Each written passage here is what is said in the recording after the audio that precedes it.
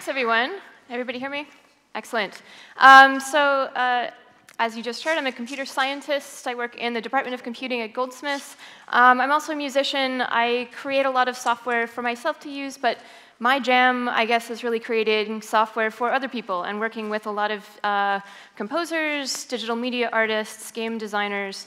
And I'm going to talk about a lot of that work today. And one of the things that gets me really excited, and I think this applies to a lot of you in the room as well, is that we're just at the perfect moment right now in terms of commercial, commodity, consumer-facing sensing stuff, right? So probably most of you in here at one point or another have played around with Kinect or Wiimotes or Leaps or the accelerometers in your phone or Arduino or any number of other things that are suddenly affordable, pretty robust, pretty fun, and things that allow you to connect to controlling sound or animation or any number of other things.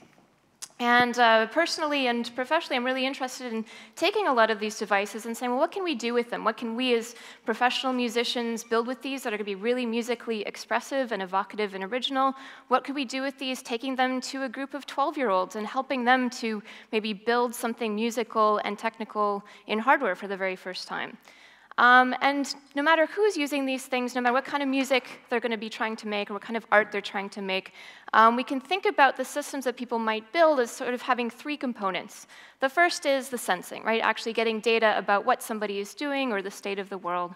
The second, which normally happens in the computer or in some sort of processor, is that sensor data has to be interpreted. We have to make sense of that. And then once we know what's going on, what motion the person is doing, for example, then we need to produce a response. We could send that data to Max MSP and make some sound. We could send it to processing and make an animation. We could send it to Unity and control a game. And these are all things that I'm interested in.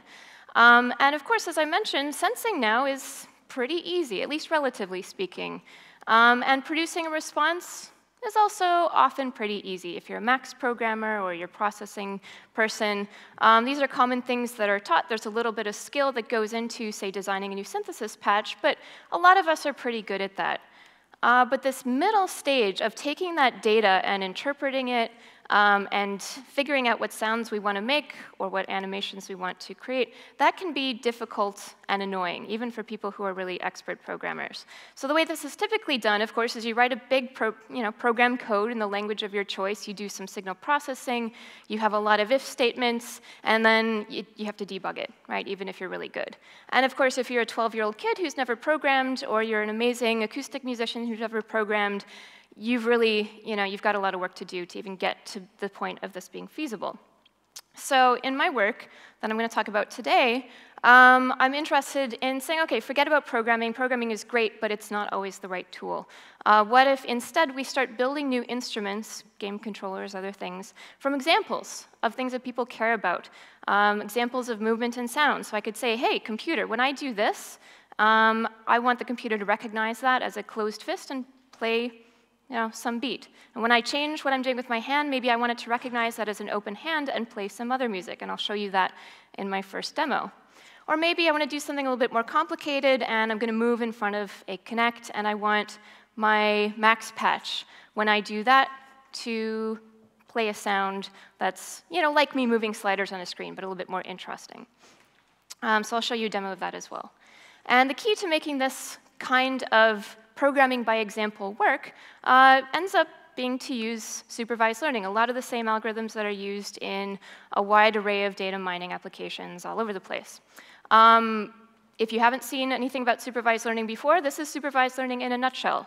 We start with some training data. And if we're building a hand gesture controlled instrument, that might mean me showing a few different hand gestures and giving them labels.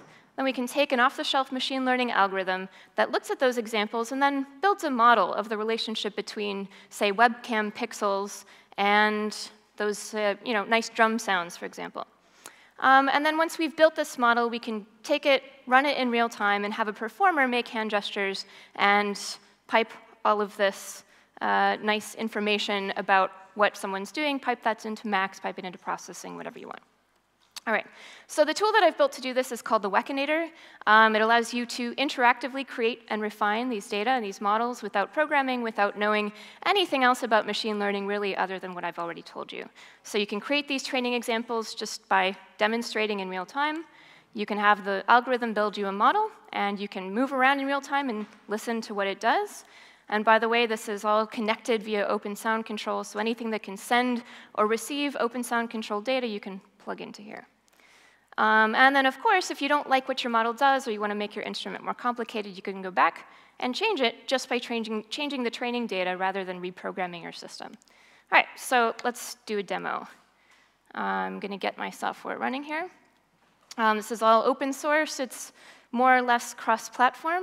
The version that I'm showing you here is a pretty old version. It's pretty ugly to look at, but it's more or less robust. So the first thing I'm going to do when I load up Wekinator is tell it what I want to control. In the first demo, I'll show you, I'm going to be playing a really simple drum machine that I wrote in Chuck. And once I've done that, I'm going to tell Wekinator what I want to be doing as a performer to control that drum machine. And my first demo, I'm going to use the webcam and do some dancing and hand gestures in front of the webcam. You'll see there's a bunch of feature extractors or types of data that you can use kind of right out of the box. You could use the motion sensor in your laptop. You can use some basic audio features if you want to capture data from a singer. Or, of course, you can send it open sound control messages. So let's start with this webcam. I'm going to show you the world's worst computer vision system. You'll see this is a pretty awful computer vision system. It changes a little bit when I move around.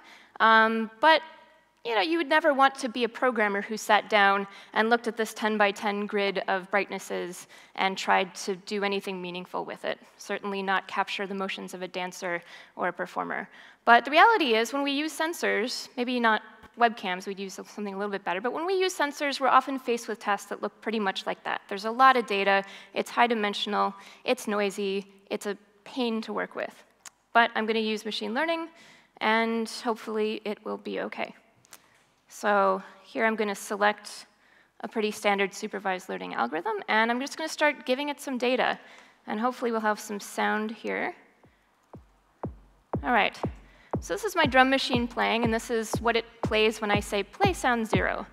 And I'm going to tell it play sound 0 when I'm standing right here. So I'll give it some examples of me standing right there, just sort of snapshots. And this is sound 1. And I'm going to say play that when I'm not standing there.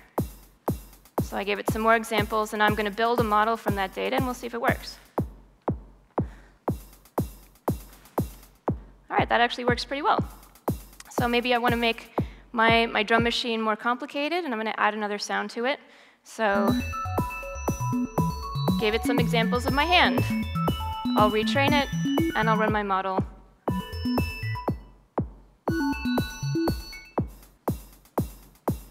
All right, that actually worked pretty well. So I don't need to debug it at all. I could, thank you. So that's an example of classification. That's a really basic gesture recognition problem with bad, noisy sensors and a pretty good algorithm. All right, so let me show you another example.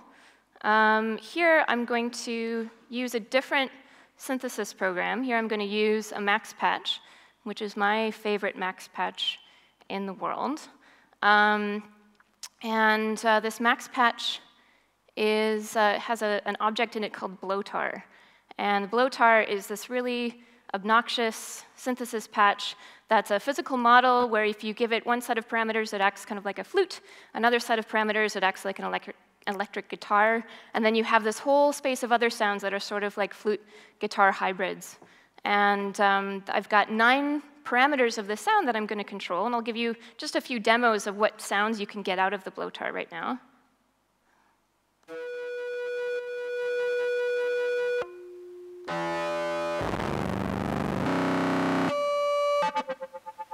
All right, so blowtar has this huge sound palette. And if you're a composer, your first response to this might be, wow, cool, that gives me a lot to work with.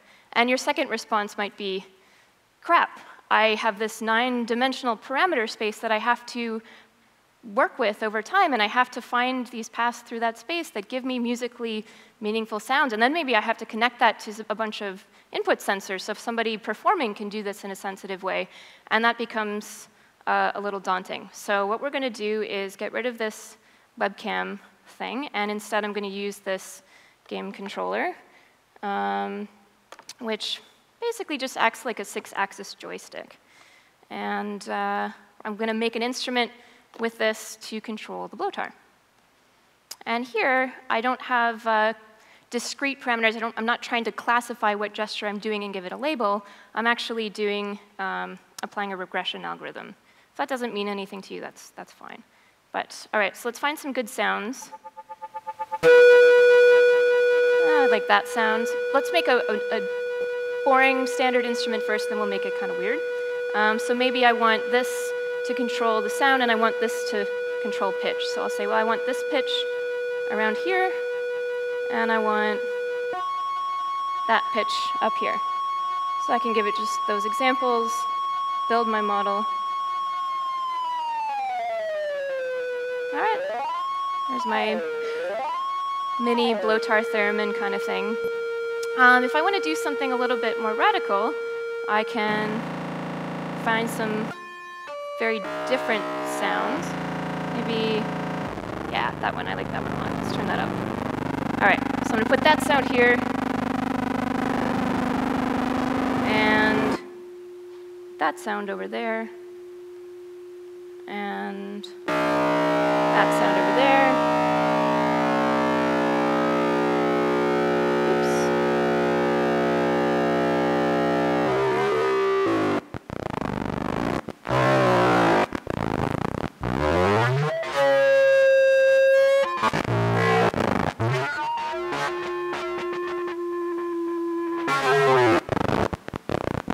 So there's my second instrument in blowtar.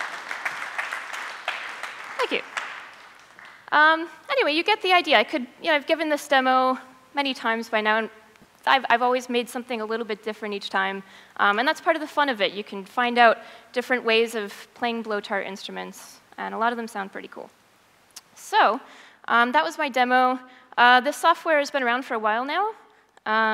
I've worked with, I don't know, maybe a dozen different composers. It's been used in maybe 30 performances so far. I've worked with kids, worked with, recently, a few people with learning disabilities, building, using instruments with this tether and a few other interfaces. But I have a couple of videos of people who I feel like really know what they're doing and have made some fun stuff. So I'll show those to you. So the first one I'll show you is by a composer named Anne Hege. And this is a piece in which all the performers have one of these on the floor in front of them. You can't really see it, but their hands are holding these strings.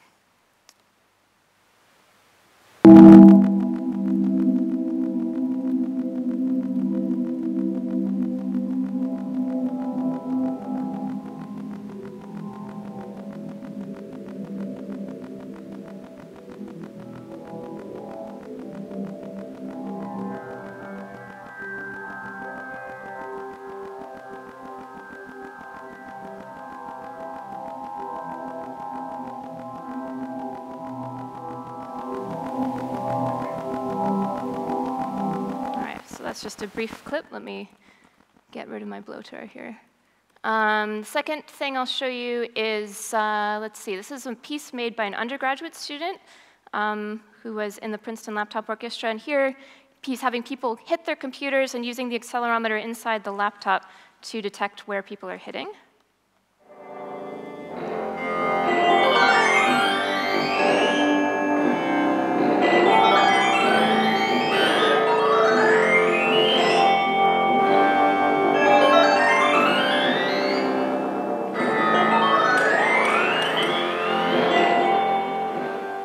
And the last brief clip I'll show you is one of the more unexpected projects that one of my students did with this. This is called Snakeinator. He wanted to make a self-charming snake, and of course used FM synthesis, the mother of all wacky computer music sounds.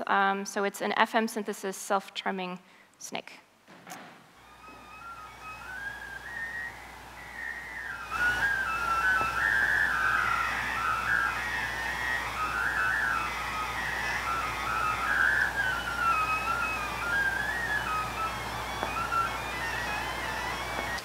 right. He swears the snake really likes it. I don't know how you tell that. But anyway, that's, there are more videos online, so if you're interested, certainly you can go to the Wekinator website.